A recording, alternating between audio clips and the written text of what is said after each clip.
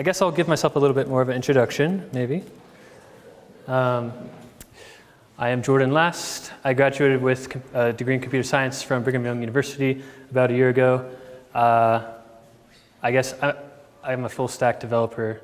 I love all things. I think the web is one of the most powerful platforms for application development ever created. It just eats up everything that it touches. And blockchain, I think, is another huge revolution coming.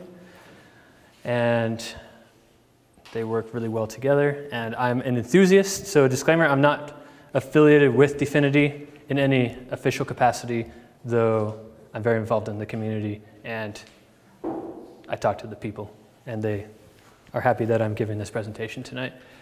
So just to get some demographics, which we already got a little bit, how many people have heard of Dfinity? Outside of maybe tonight. Outside of you. And me. Outside of me and outside of tonight. Okay, so not very many. Perfect. How many people are familiar with Bitcoin, Ethereum? I'm trying to see how technical. Proof of work, proof of stake. Okay, so we're going to get really technical at the end. You know what? We're trying to challenge the audience here. So like, just give us your most like technical, hardcore you can. This is blockchain dev. Okay. Right? All right. Not dash how do you open a wallet. We don't talk about the price of Bitcoin. We talk about like, you know, solidity. We want to go hardcore here. Okay, let's go hardcore. So please interrupt me with questions or comments, and feel free to challenge what I say. I want to discuss this and have an excellent argument. Arguments are excellent, and we can remain civil if we so choose. So I want to start off with a little bit about the internet. We'll go back to the roots, start from kind of the ground up, the history of the internet. Really, what is the internet? It is a means of communication. Communication of data in particular. It lets you send ones and zeros across a shared infrastructure from any machine in the world to any other machine. And it does this through a few core protocols. TCP/IP being really the core, and there's a few others built around that. But really today, the vast majority of our internet or web applications are going to use TCP/IP at their core. And like I said, it allows you to pretty much literally connect any device in the world to any other device in the world, more or less. What's really notable about this is that we do it across shared infrastructure that's owned collectively by the entire world. Really, there's no single owner of the internet. No one owns the protocols. They're free and open. And the hardware infrastructure is owned by various companies distributed across the world. When I'm sending let's say I open up my phone, go to google.com, who knows where that request is traveling? It could be traveling across state boundaries. It could be traveling across country boundaries. It could be traveling across continent boundaries. And it goes through different like legal jurisdictions and also physical places and also different companies that are kind of relaying it all. And I don't need to worry about any of that as an end user or as an application developer. I just know that there's this giant shared infrastructure that allows me to communicate, which is excellent. Hold on. So all these properties that we just talked about, really we're describing a decentralized system. In a decentralized system, you have no central point of failure. There's no one place you could bomb that would take out the entire internet, except bombing the Earth, like the whole thing. So can I Yes. interject? Yes. In this space, usually the term decentralization is used to refer to governance and control, not distribution. So you can have a centrally controlled system that is highly distributed and does not have a central point of failure. Yes, I agree. But the internet, I think, is both. It's distributed and decentralized. There's no single entity. No, I'm just. Oh, okay. You just said it was decentralized. Okay. So. Decentralized, and actually you could Okay. So I think the internet is distributed as well as decentralized. Except for the namespace. DNS. Well, yes, but I'm talking about, yeah. The core protocol and the core of what it is, DNS is built on top of the internet protocols, right? Yeah. So there's no central point of failure. Altogether, this thing has 100% uptime. I don't think there's been any point in the last 10 years that the entire internet has been down, or in the last 20 years. Maybe 25, maybe even 30. I mean, you might get back to the originals where it might have been down entirely, but since it's been distributed enough, this thing has 100% uptime. And it offers extreme scalability. Started off with maybe a handful of users, moved up to tens, hundreds, thousands, hundreds of thousands, millions. It's in the billions of users now, which is, I would say, extreme scalability. It provides censorship resistance. There's no, like, even if you're in China, the Great Firewall of China, there are ways to get around that. You can hook up to it different ways. You can use your physical landline to your house. If that doesn't work, go to the cell service. If that doesn't work, get a satellite connection. If that doesn't work, you can use DARPAnet, which is TCP/IP. No, it's IP over ham radio, which works. And they used to do it, but it's really slow. Another amazing thing about decentralized shared systems like the internet is that it greatly reduces platform risk. So if you're building your entire company off of a product that another company offers to you, and it's a central integral piece of what you're doing, that produces an enormous risk potentially. Because that company could decide at any moment that it's not profitable for them and they can remove that piece of your business because they're the ones that own it. The internet, I think part of why it's become so successful is that it is a completely open platform. The platform risk is extremely low, and that has allowed tons of companies to build on top of it without the risk of it being pulled out from underneath them. So when I go to build any kind of networking application, be it a website, web app, any kind of thing like that, I can build on top of the core internet protocols and feel confident that that is not a huge risk, that no one's going to pull it out from underneath me. That's what I'm trying to say, I guess. And a huge thing is that I am not responsible for this infrastructure. I don't need to sit down every time I'm making a new application and figure out how am I going to set up this physical infrastructure, how am I going to write these protocols so that I can communicate with other people. It's already been done. We all share it. It's extremely robust. It's excellent. Okay, the internet itself, that means of communication, is beautiful. Has helped a lot of things. Now we come to the web, which is an innovation that was enabled by the internet. And really at its core, what I believe is the web allows you to put user-facing applications on top of the internet. So you build on top of that data communication layer that's already there for you, and it allows you to hook into the network of networks, which is what the internet is. It's a network of networks.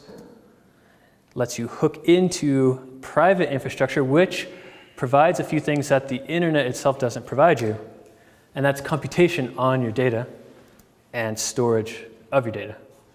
So the internet itself does not compute anything for you. All it does is send data across point to point, more or less. It doesn't store data for you either. It's not going to give you persistent storage. So if you have an application where you have tons of people using it and you want to make sure that data that they put into the system is there the next day and that anyone can access it at any time, which many of our scalable web apps need to do. The internet doesn't give you that, but the web, more or less, has allowed that. And I guess I'll explain how that happens. Well, no, this next slide should get that. It's centralized. That's how it happens. Centralization did it. Web hosting if you think of where you're going to store all of your static assets or anything you're going to deliver to your clients, where are you going to do it? You're going to do it on some kind of centralized service. Yeah, but you could argue that web hosting is also decentralized in the same way that you argue that companies that own parts of the infrastructure are all different companies across the world. I mean, there are different companies that own web hosting platforms. You don't have to go with just one, so it's not really centralized by that criteria. True, but this kind of centralization, so web hosting, you're actually giving something you own to a company. That company can literally change it, censor it, and shut it down. Whereas if I'm sending data across, especially if it's HTTPS encrypted, no one, like, you don't lose some of the properties of decentralized. So it might be. So the actual internet consists of a very few centralized routing centers like Chicago. If you dropped an atom bomb on that building on Chicago, it would take down the internet. It wouldn't take down the whole internet. It would maybe slow things down. I mean, you have enough hubs. Yeah, there's enough hubs. You have to take out, but it would have to take out like thousands of different things to actually shut down the internet. But it's sufficiently centralized that it would no longer function. Just like when we lost, Cloudflare had a problem. Somebody fat-fingered Amazon, we lost. There's been failures where a significant percentage of the internet has gone out for periods of time. So architecturally, using the term centralized, decentralized, when you say the web is decentralized, you're using it in a way that is web hosting. I agree. Web hosting is every bit as decentralized as the web is in that term, because there's lots of web hosts. They're in different domains. They're in different data centers. If you took out Bluehost, it would take out a whole bunch of people, but Greenhost and the dozens of others hosts will still survive. So that's a. Would you say it's a continuum though, Sam? Like, Yeah. It's not like it's either centralized or decentralized. Yeah. It's sort of like. It's a mix. Yeah. Okay. So the point is a little bit, you're overstating the case, right? You could be more decentralized. Okay, but if you atom bomb the Chicago thing, Yeah. wouldn't all the other routers use their routing algorithm and IP would start and it would fix itself? Well, it would eventually. So it's not a central point of failure fully, I guess. Well, But I mean, if I'm on a VoIP call, that drops a call. If I'm doing a bank transfer, yeah, that's true. You would have, a wave of failures. You would start to have packet storms in data centers. You would have all sorts of things that might take hours to resolve. But not that like doesn't mean seconds. it's not decentralized, because like the notion of a decentralized network is that it works around failures, right? So like if there's a failure in the network, then there are other. Yeah, so the internet routing protocol is a mesh protocol. It's a self-healing protocol. It'll eventually fix itself. And web hosting won't fix itself necessarily.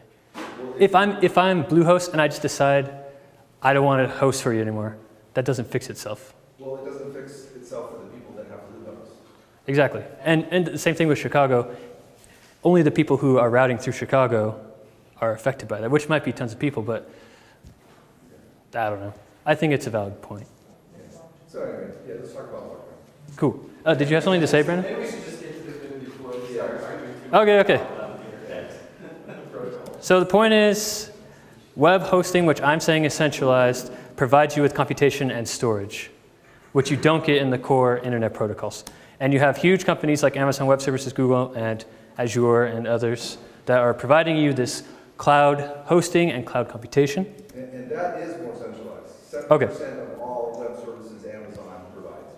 So yes, yep. They have the control. You don't have shared infrastructure necessarily anymore for your computation and your storage. You have to, if I'm going to use AWS, there's probably AWS specific configurations I need to do. And if I try to move from platform to platform, I'll have to switch between all those, figure all that out. There's software to help you like Kubernetes or probably others as well, serverless framework. But you're still going to have to figure it all out. You have a central point of failure. Not necessarily 100% of time. Extreme scalability, it could still be pretty scalable. I mean, it is, I would say. So that's not a good point. Kind of all the things that all the benefits of a decentralized system and a centralized system you don't have. And I would point out that it is a spectrum, like you said. So the 3 key requirements, I would say, for useful computer systems at scale, like we've been talking about, is this. It looks really weird from here. You need communication of data, you need to store your data somewhere, and you need to compute on your data. That computation can happen in a variety of places, but it needs to happen on clients or servers. I'm proposing that communication's already decentralized very well through the internet, but storage and computation are very centralized. Okay, this brings us to Dfinity. I wanted to have Batman music playing when this is like,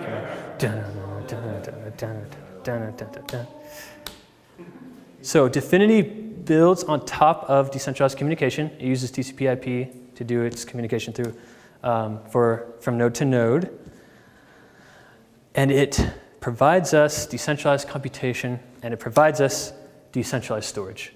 So Dfinity, yes? So how is their decentralized computation different than Ethereum's decentralized?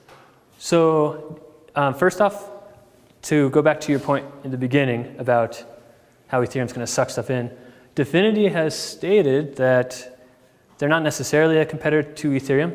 They kind of think of them as sister networks. They love Ethereum. They have learned from them. And I'm sure they hope that Ethereum learns from Dfinity, which it already has. We're going to get to unmanipulable, unpredictable randomness that Dfinity kind of has pioneered.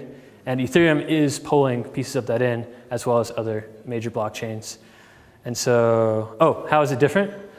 Dfinity is going to be just much more scalable.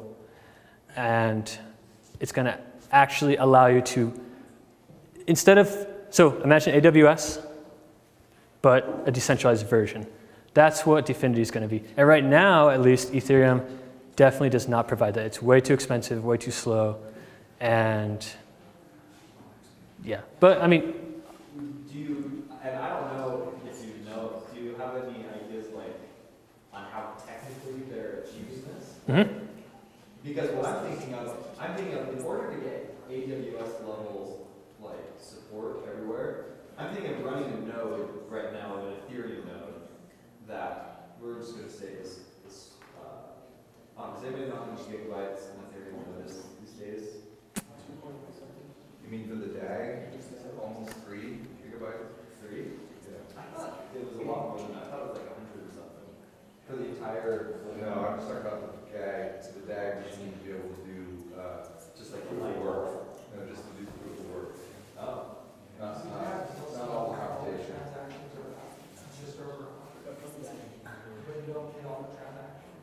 I see. So people aren't running all 100 gigabytes. Well, for a full node, you need them all, right? Yeah.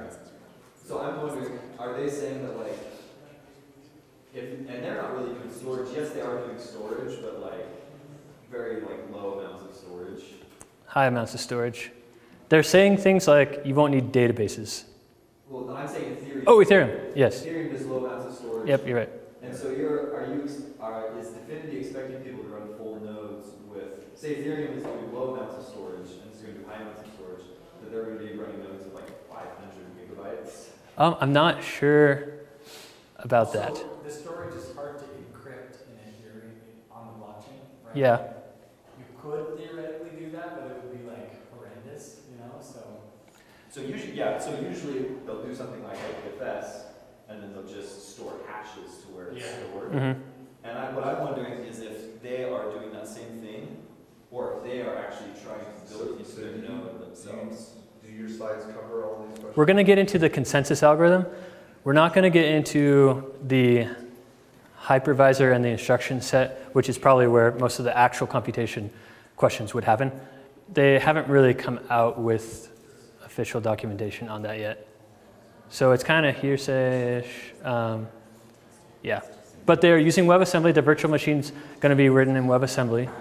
And they've spoken about things like having a crypto black box that will allow you to run private computations on chain, and whatever's running cannot be penetrated by anyone else who has access and stuff like that. So the actual, I don't know. Are they doing homomorphic computation? They really haven't come out with much information. I just hired one of the leading experts in that, Jan Kamenich, so. I sure hope that they do. I'm so excited for homomorphic encryption. So yeah, the computation, at the basic level, it's going to be WebAssembly. I mean, EWASM. So Ethereum and Dfinity are similar in that aspect, but beyond that, I'm not exactly sure. But the consensus algorithm we will get into, and I'll show you how that is much more scalable than proof of work, but obviously Ethereum will be improving itself. So, okay, Dfinity offers decentralized computation, decentralized storage, and gives you a lot of those properties of decentralized system. And really, essentially, it becomes an unstoppable compute resource that we all share together. Essentially, we're extending the internet and giving it what it never had.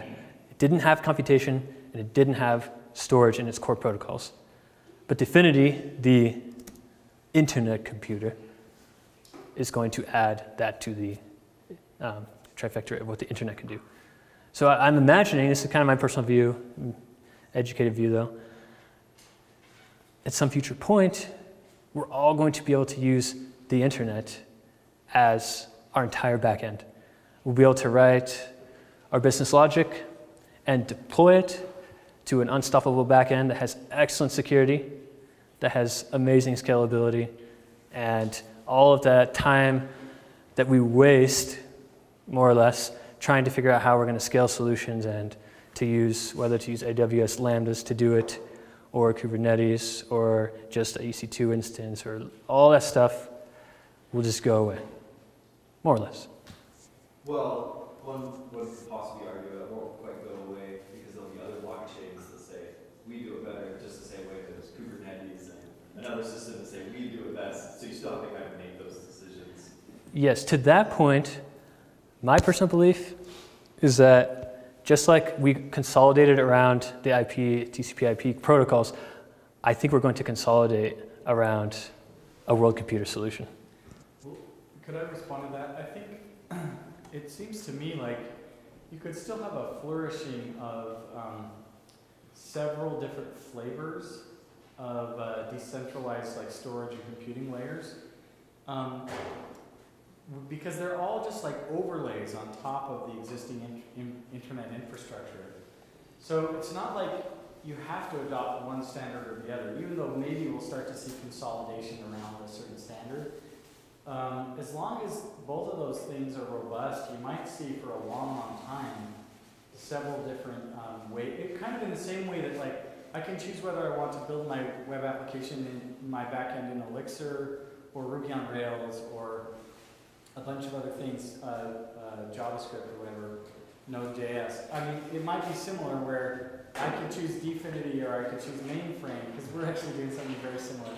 Stuff like that. And I'm not sure if it needs to be a sort of one system to rule them all. But anyway, I'd love to hear your thoughts on that. Yeah, I'll get to that. I want to get to your point. So my comment sort of piggybacks on what Carl was saying is you're still relying on some sort of hardware to run this decentralized system. Do you know what like ClearCenter is doing with their Clear node, and they're retrofitting basically every single HP server blade that's being installed everywhere to run their Clear OS and basically use that platform for dApps, and they purchased a hardware sort of storage company, startup, I forgot the name, and they're rebranding it as HP. So it's sort of their home security network to keep private keys and to sort of run the blockchain. Yeah, so Dfinity, they'll have full nodes, kind of like the normal miners. They're also going to have light clients, but it's a permissionless blockchain, and you can use more kind of commodity hardware. Does that? So you're still sort of dependent on users to be running Yes. the nodes versus this thing being distributed with data centers. Well, So are you saying that this other company is like going into a server that's already doing something that's being run by like a school system or something, and they're installing like another like underlying operating system so that Pretty much all the new ones are getting this, and they're in the process of pulling the old ones out and just putting new ones in. so that And we're putting clear OS. so that you're trying to say, but isn't that decentralized in the sense that the company kind of can at any point like do a software How many update? people run HP servers? It's not just one company. It's Google's running them, Amazon's running them. But do they have to elect like a client say, hey, I want to like support this operating system and let it live on my I server? think it's based off of Linux, it's open source. I guess what I don't quite understand is you're saying that this one is like dependent on humans deciding to like So I install was it. wondering like at what level it's at, whether if I want to support the blockchain, do I need to run the node or would it be running elsewhere on another server? And that's where I take data from. Whether it's data or my public key or whichever, what does the user have in control? Versus what do they need, what would someone need to support the network? that's a good question. At the user level, I'm not sure. I don't think they've come out with how that will work. But I mean, I think it's similar to Bitcoin and Ethereum. It's a public permissionless blockchain, and people can throw up mining nodes, and they'll have some kind of light client as well. And so I've heard that permissionless nature is probably the biggest distinction between the two systems you're describing. Whereas this HP system is not as permissionless as a system where anybody with any type of hardware that has reasonable resources could do it, right? It's not quite as public. It's kind of, but not as much as that. Well, it's like I can run ClearOS on a smartphone's hardware. Oh, okay, I thought you were saying it was only on HP servers. Well, they partnered with HP I see. to have nodes basically worldwide, I see. just to access so everything faster, easier, more distributed. Dfinity might, I mean, I've heard them in, or seen in some slides, that any kind of cloud providers that are losing tons of business to AWS or other services would be able to repurpose their hardware and just run Dfinity nodes and gain them. I mean, the same as, I don't think it's very much different than Bitcoin or Ethereum. Gotcha. So, I don't know. And then back to the point of whether we're going to have a bunch of different world computers or not, it's just my personal belief and looking at history and what I want to happen as well. I want a single internet computer. I don't want a ton of different choices if they're all in the same domain trying to accomplish the same thing. We don't need 10 different IP protocols. We only need one. But in a different domain, you need another protocol. TCP gives you that. In a different domain, you need another protocol. HTTP gives you that. And so I see it consolidating. I think there will be lots of competition at first, but I don't know. So you don't think we need HTTP2 because HTTP is sufficient scale? Well, that's not really a different protocol. Sure it is. It has the same semantics. It has the same. All the servers, all the clients, they all have to be migrated, all the support. It's essentially a new protocol that has backwards compatibility because HTTP, although it was a great design when it was designed, it became obsolete and now it needs to be replaced. So the evolution of technology means that you will never have a single solution. You will have solutions that dominate for periods of time. I agree with that. There will always be overlapping solutions that are pushing the envelope. You know, the Dfinity guys, as smart as they are, haven't thought of everything or solved every problem. And they may continue to evolve to where they continue to be strong, but you know, there's going to always be people pushing different envelopes. Yeah, But I agree. I agree with that. Not very many people are running token ring right now. Right? Yes. Not what? Sorry. Token ring. Not very many people are running token ring right Yes. now. As an example, I'm just like, Oh. I'm defending your position. Okay. Yeah. I'm saying there is a consolidation around certain protocols. Yes. Yeah. So, did you have something? Oh, okay. Internet computer.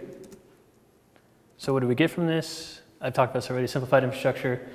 You write your business logic, you don't write your software infrastructure and deal with your hardware infrastructure. And you get all these awesome things for free, as in, I don't have to spend the time, I guess, and the money setting it all up. How? It really at the core is all about randomness. That's how you achieve security in these giant decentralized systems that need to come to consensus. For example, if you think of, well, you guys probably know this, but if you have a bike lock and you want to keep somebody from stealing your bike, let's say you have 4 different little dials that you can switch. Each has 9 digits that you can choose from, or 10 digits, 0 to 9. There are about 10 to the 4 minus 1 possibilities that won't work, which is kind of a lot for at least someone trying to fiddle through it. There's one possibility that will work, and it's really that randomness, more or less. What I choose is random, and that provides the security on the bike lock. It's pretty much the same thing with proof of work that Bitcoin and Ethereum are employing right now. Do we need to go over this? I think I should. I don't know. We either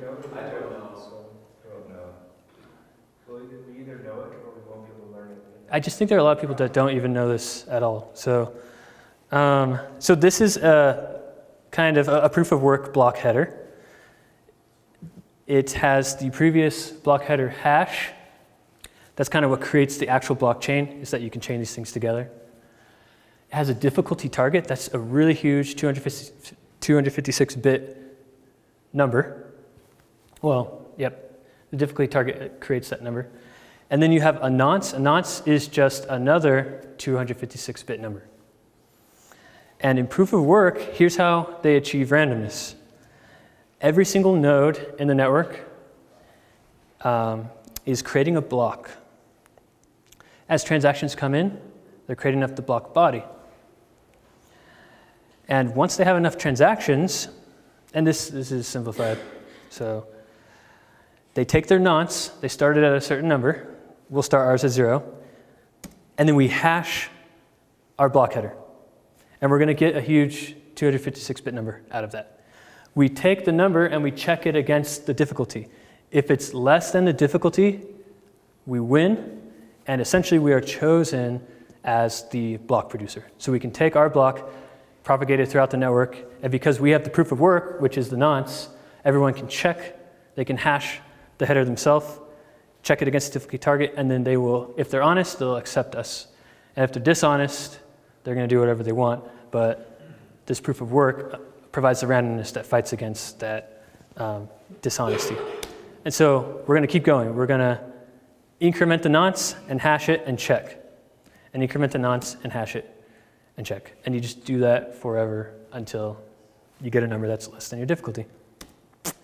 In Bitcoin, this gives us a block time of about 10 minutes, and the Bitcoin network actually tries to keep itself at that level, if I'm not mistaken. And you get finality in about 6 blocks. Finality means if you have a transaction, you can be pretty sure that the transaction won't be reversed or manipulated in some way. And probabilistically, after 6 blocks have been created in Bitcoin, the chance of the feasibility of being able to change those transactions is really, really low. And so it's kind of a heuristic. This gives us finality in about 1 hour. So if I transact on Bitcoin, an hour later, I can be pretty sure that what I did is recorded forever. Ethereum is similar, but it's a lot better. You have about 20-second block times. Finality is maybe around 10 blocks, and that gives you 3 minutes to finality. Some things about Bitcoin and Ethereum. Their consensus is only probabilistic, and it's not actually true finality. You'll never, ever get to a 0% probability that somebody can change what happened. But what Dfinity proposes is that proof of work is not necessary to achieve security if you have an unpredictable and unmanipulable source of randomness. If you could somehow have some source of randomness that can't be changed and that no one can predict, then you don't need the proof of work. Essentially, that's what proof of work's trying to do. So with Dfinity's consensus algorithm, you have a block time of about 1 second, and you reach finality in 2 blocks only, and that time to finality is about 2 seconds because 2 blocks, 1 second. And the cool thing about its finality is that it's actually final. It's true finality. It's like set in stone. It's not probabilistic. And now we'll get into the nitty-gritty of the actual consensus algorithm. Okay, so I'm going to give a high-level overview.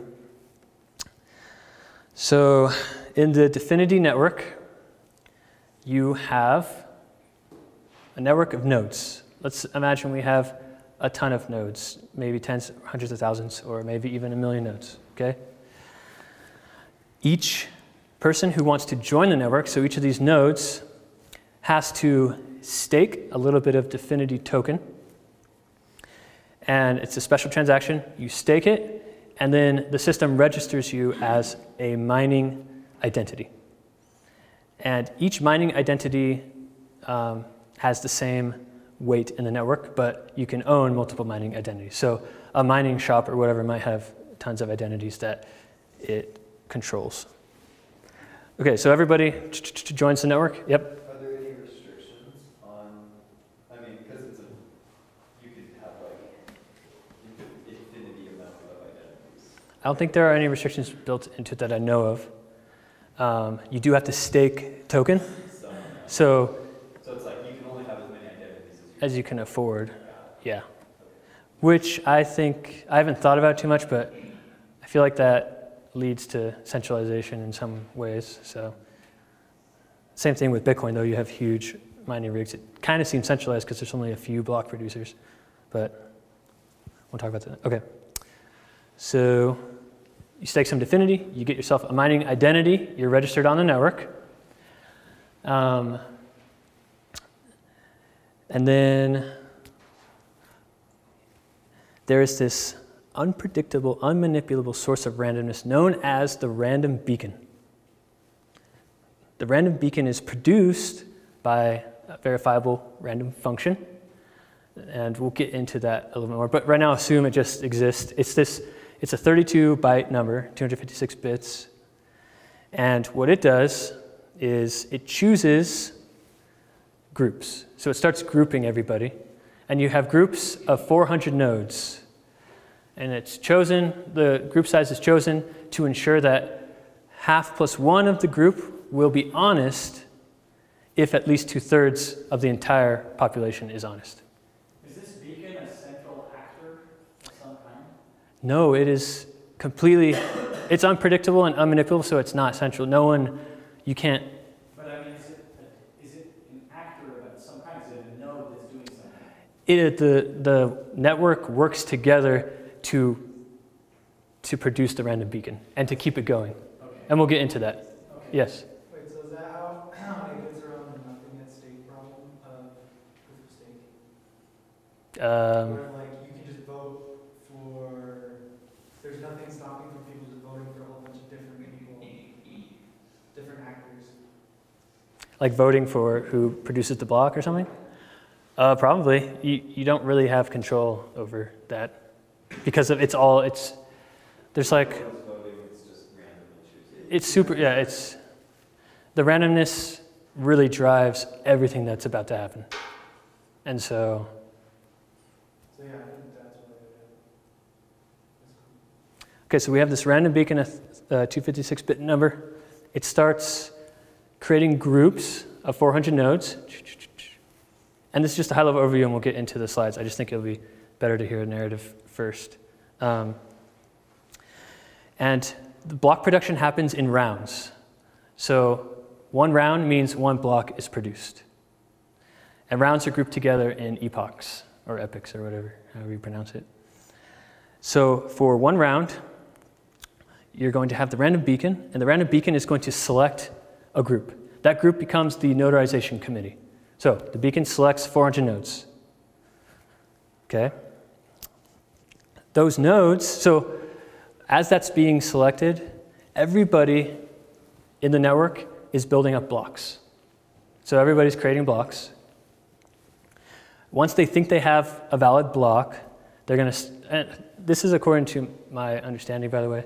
It might be, I don't know, slightly wrong, but like getting into the documentation that they don't have that much documentation, and so just a disclaimer. So,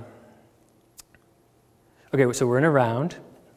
Everybody in the network is creating blocks, and they start proposing blocks to each other, and it starts propagating throughout the network. Meanwhile, the committee that has been chosen, those 400 nodes, they are listening for block proposals that are coming in. I left something out. The random beacon, not only does it select a group, it also ranks every single mining identity in a random way. It's called probabilistic slot consensus. It's the probabilistic slot protocol. And the random beacon will take every mining identity and rank them and give them a weight. And that's completely random. And so as blocks are coming in, the committee waits a certain amount of time.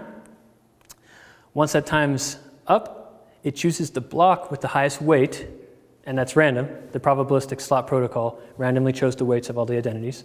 So it chooses the block whose creator has the highest weight, and then together, that committee will create signature shares of that block, and they will collectively sign the block.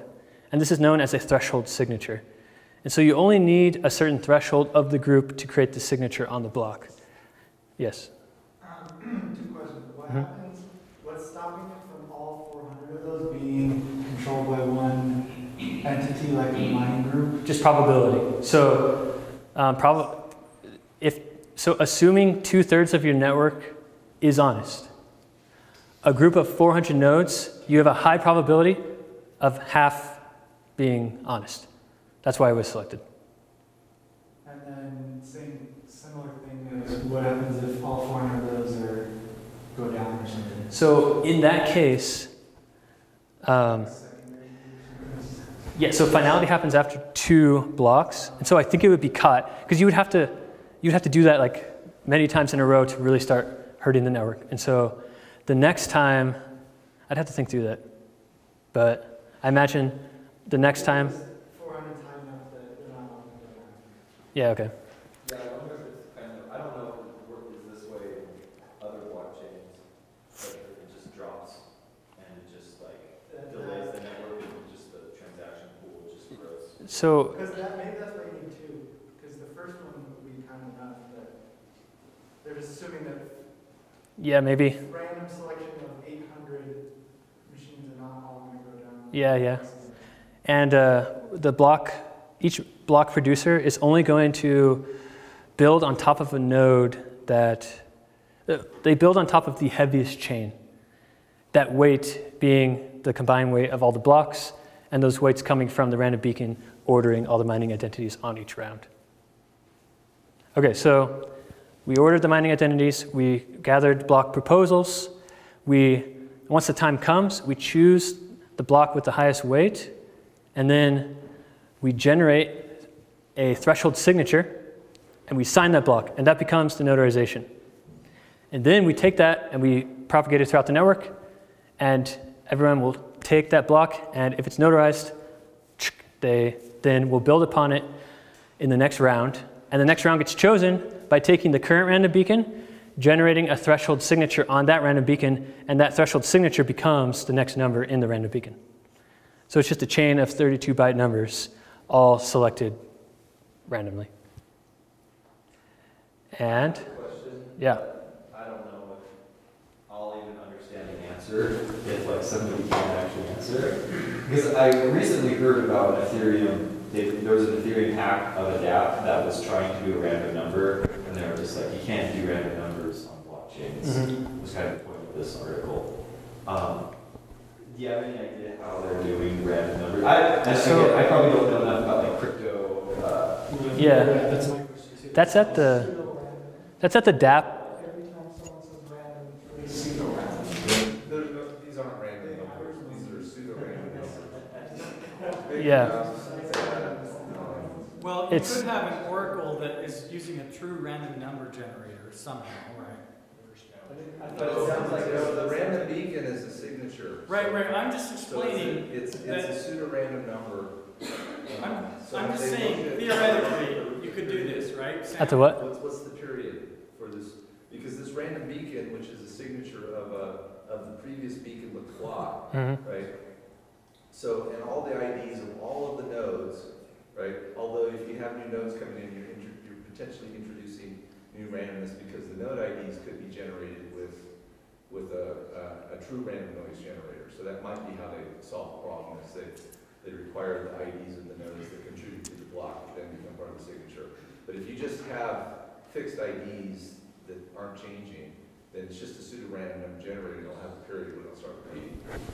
Well, if your initial The period might be trillions of years, but it will have a period. if your initial source of randomness is truly random, and then you base everything else off of that, Then it's a pseudo-random number generator. okay.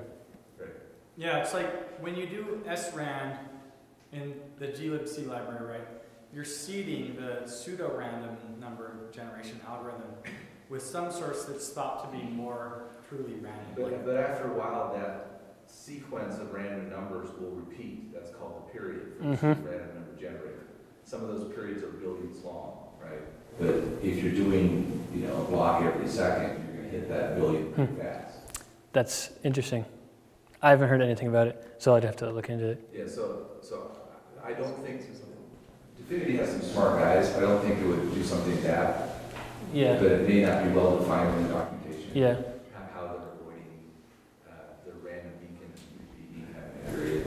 You have to have some source of randomness besides just signing blocks from pools of. Well, they're not signing blocks; they are signing Well, the okay, previous. yes, they're signing. They have a bunch of. They're doing the threshold signature, which is still a pseudo-random number, pseudo-random. It's a verifiable random function, Right. which is pseudo. Which is just it's still a pseudo-random number generator, right? So it's just so this is very similar to algorithm. Yes, yes. Right, Yeah. Back to what was your name? My name is Yeah, yours. John, your question. So as far as I understand, that randomness was coded into a smart contract, probably. And so when that smart contract has to get run on all the nodes in the entire network, the randomness might not be the same. And so that's where the bugs could come from. And that's not at the Ethereum protocol level. This randomness is driving the protocol. This isn't any user level code. So I think that's just a big difference. I think also you could have a situation where if people could predict the random number generation sequence that was being used, and it's easy enough to sort of like look at the contract code, it might be possible to like know, given certain inputs, what outputs are going to be produced in a way that could break things for some algorithms, just in terms of like how the Ethereum exploit could have been done. I haven't read it in detail, but just as a thought. Yeah, but Dfinity shouldn't, at the protocol level, doesn't have that problem, I don't believe. Well, so at the end of the day, like this around that everybody's talking about for the beacon, no matter what you do, that's going to be quite a vulnerability for the network until somebody can figure out how to figure out that random number ahead of the next beacon, and then they can co-opt or take over the network at that point if they have that next number, right? I assume. It's all built on top of it being unpredictable. But I don't think I can do that without actual random. That's why like Cloudflare, their HTTPS random generators are log-based, because there is no way to computationally create randomness. So that's the only thing that would be an obvious one, right? Well, also, Yeah. that's also the Linux random number generators until they see the SRAM. Maybe we should. Sample from. I think they have a way of doing that. They have really good cryptographers for Dfinity. Yeah, maybe we should just pause the discussion of randomness. Okay, Yeah, I think that's, let's keep going. so randomness. If it's pseudo-random, it's vulnerable, but I think Dfinity's implementation is probably pretty good. Okay, so now I'll just get into everything I just talked about at the high level. So you have your identity layer. Each miner needs to register on the network. You obtain a mining identity. You stake Dfinity tokens. That stake amount is equivalent per identity. And if you're a miner, you can have many identities. And this is just a technical point. You're only activated after 2 epochs. An epoch is a number of rounds. A round is, you create like 1 block per round. The random beacon, it's a simple chain of random numbers, 32 bytes each. Each number is the BLS threshold signature of the preceding number, like I said. It's a verifiable random function produced jointly by group members, and only a threshold k of n members are necessary to create the signature. This is what helps us get around the fact that there could be dishonest members in your group. The random beacon is the one that creates the groups. Groups consist of 400 nodes each. That guarantees that, I mean, I already said that, half of the members, assuming 2/3 of the network is honest. Here's kind of how it works visually. So if you have n equals 10, and you need at least half the group plus 1, then you'd have k equals 6. Here's the current 32-bit random number. You only need a threshold of the group to sign the randomness. So anyone could do it. Everybody creates a signature share of that number, and then boom, they sign the next random number that's going to go choose the next group, that's going to do the probabilistic slot protocol and weight the miners, and it's going to actually do the notarization of the blocks so that you know your block is the one that has been chosen. And so it just kind of moves forward like this. It's known as threshold relay. At the blockchain layer, and this is probably not exactly how it looks, but you have your block height, you have a hash to the previous header.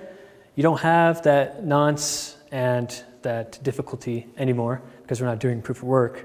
Instead, you have a notarization, which is going to be the signature that the notarization committee signed. And you're not going to build on top of a block unless you have that signature. This is the probabilistic slot protocol that I talked about. In each round, you rank everybody in a random order. The random order is derived from the random beacon. You assign a weight to all the block proposals based on the ordering of the mining identity that created it. And you should always give favor to the heaviest chain, being the accumulated block weight. And all this results in a constant block time and prevents race conditions between the miners. And I guess we've already talked about all this. Threshold group signs the random beacon. They also notarize the heaviest block, and then they broadcast that notarized block. And the last thing I wanted to do was to show the testnet video, which kind of shows you the testnet in action. Welcome to Dfinity fans, and thank you for watching. Today we've got a real treat for you. I'm going to give you a peek at the Dfinity test network that we use to play with our blockchain computing technology. This applies new cryptography to creating a public blockchain that is extraordinarily fast and more secure than anything around today. This, of course, is the foundation for the Dfinity world computer. This is a virtual computer that's created by an open network that can increase its capacity on demand that we hope will host much of the world's business logic and data. The Dfinity computer is unstoppable and tamper-proof and makes it possible to create business systems that are much more secure, much more reliable, and are highly interoperable, all at a fraction of the cost. Dfinity will also host general dApps, decentralized finance, decentralized social media systems, and large-scale open-source businesses that compete with traditional intermediaries such as Uber and eBay. This is the future cloud. With these thoughts in mind, let's get started. So here we are. This is the Dfinity test network. I'll cycle through the panels quickly to give you a quick overview. Network shows the nodes in the network that are collaborating to create the virtual computer. There are 500 of them. They're distributed around the world in places like Singapore and London. Currently we're using Amazon Spot instances to keep the costs down. The recent blocks are, as you imagine, the blocks being produced by the network. They're coming out at a furious rate. Test networks exceeded 2.5 million blocks at this time. Random beacon is the random number being produced by the current group. That is used to select the next group and is also used to drive all of the protocols we use. So there's this thing called threshold relay that's absolutely fundamental to all of the Dfinity protocols, and it produces the world's first unstoppable, unmanipulable, unpredictable randomness without any trusted parties. And we use this very special sequence of random numbers to drive all of our protocols. So you could really say that Dfinity involves lots of theories about how random numbers are applied. Block height gives you the current block height and the time taken to create the current block. Latency chart graphs that out, so you can see that blocks are coming out every half second on this test network. Now this is where it gets really interesting. So Dfinity in normal operation produces finality in 2 blocks. Okay? So that means we're reaching finality, new computations are finalized in 1 second. Now, to put that in perspective, Bitcoin requires 6 blocks and the block time is 10 minutes. So in expectation, it finalizes transactions in 60 minutes. Can take a bit longer, it can take less. Ethereum requires 37 blocks, block time is about 15 seconds, so that works out as 10 minutes or 600 seconds to finalize computations. That is when you say for example you're running a financial exchange on Ethereum and you submit an order and you think it's executed. You've got to wait 10 minutes before you can be sure the network hasn't reorganized and that trade has really gone through. On Dfinity, we're producing finality in a second on this test network. We'll detune it for the production network, but this is running 600 times faster than Ethereum is today. So let's get back to the network and some of the really exciting things about that. The green dots show you the current group that is collaborating to produce the current block and also create a random number that selects the next group. The fact green dot is the individual node that is in fact acted as a leader and proposed a block that's been accepted by the group, which is then notarized. So let's click on one of these. Oops. Try and click on one of these. Well, we're going so fast. Oops. Here we go. Okay, so we click on one of these blocks, flying past, and let's go through the fields. Block height needs no explanation. Test networks produce just over 2.5 million blocks. Beacon, that's the random number produced by the previous group that selected the current group. And there's a priority order on all the nodes in the network that might want to be the leader and propose a block. Notarization is a threshold signature created by the group on the block. And notarization is absolutely essential to this thing called probabilistic slot consensus. It is a process by which we drive much faster consistency and also remove problems like selfish mining and nothing at stake. Timestamp needs an explanation. Minter, this just means that if you took all of the nodes in the network, all of them lexicographically by the public keys, it was node 194 that acted as the leader to produce the block. That group 99 accepted and notarized. So we can look at the group members here. There's only 100 members in each group. The reason for that is we only have 500 nodes in the network. It wouldn't make sense to run larger groups, but in the production network, group size will be 400. Okay, let's flip across to contract. Okay, that's essentially it. So I think Dfinity is an excellent project. It's, I think, either Ethereum, Dfinity, or potentially a successor after that is going to essentially solve the world computer problem and create something that we can build on for the next 10, 20, or 30 years. And that's pretty much it. Any questions at the end? So how are the nodes picked? How do you become a node? The random beacon chooses. How do you can I install a server? Oh, how do you become a miner? Yeah. So they don't have the software out yet, but you'll be able to download the SDK or whatever. You missed the very beginning, right? When you can download it. Yes. He missed the part where you explained about just staking. Yeah, okay. So you're going to need to get a certain number of Dfinity tokens. I don't know how much. You'll need hardware that's good enough to provide, to satisfy the requirements of the network. And you stake some coin, put your node up. If your node fails to perform well, you're going to be penalized. And so you need to make sure that you have good enough hardware to do it. But that's essentially the process, I imagine. Good enough hardware. I don't know. It sounds like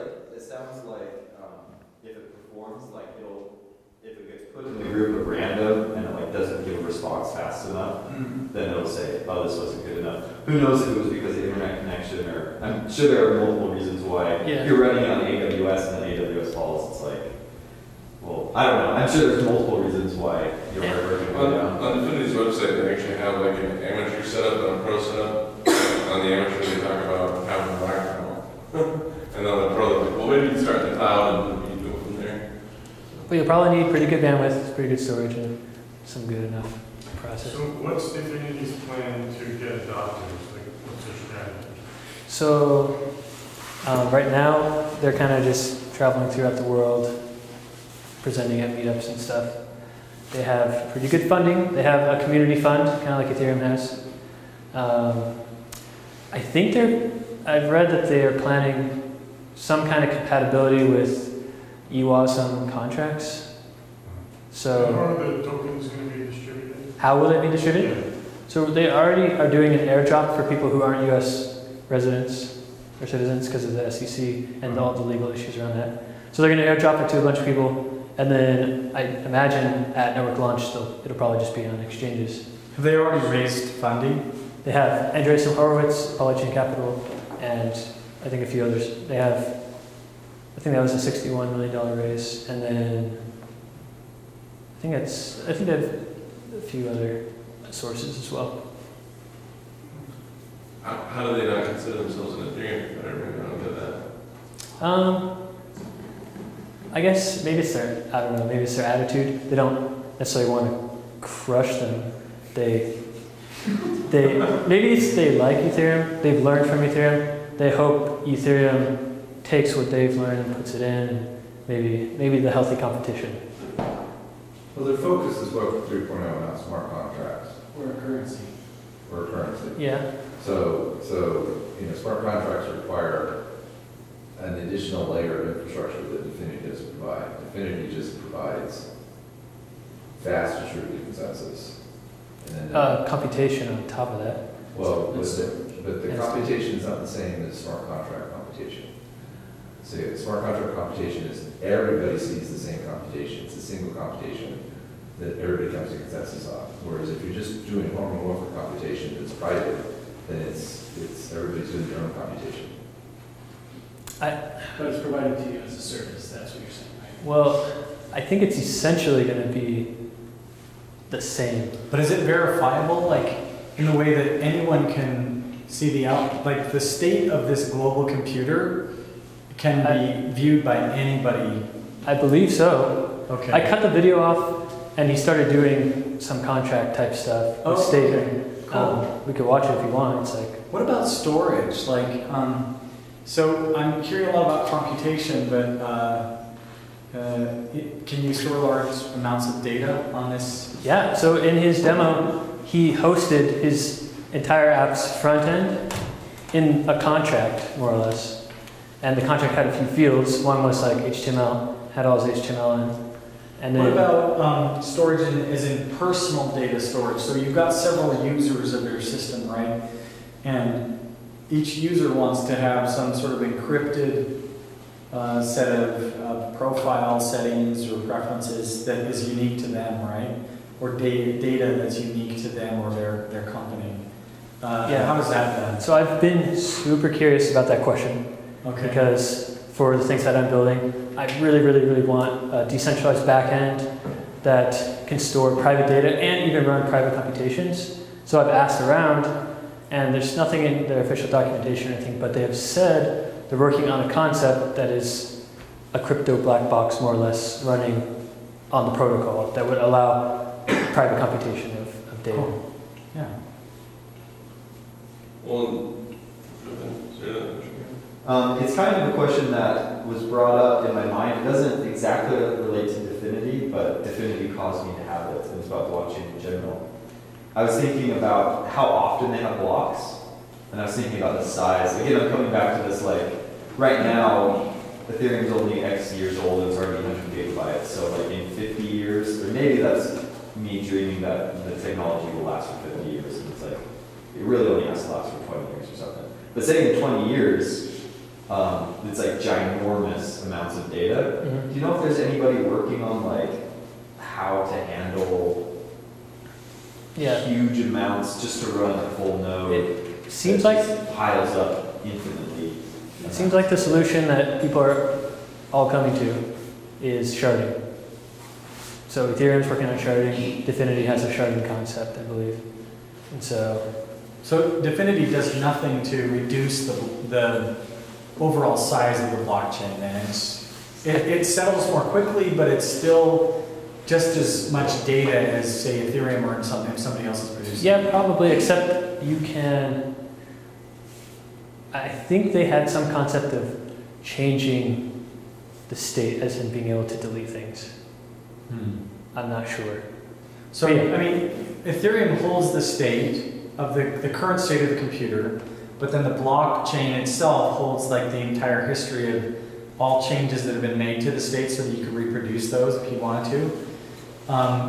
And there are several concepts for compressing the size of a blockchain by just saying, like, we don't need to keep track of all past history, right?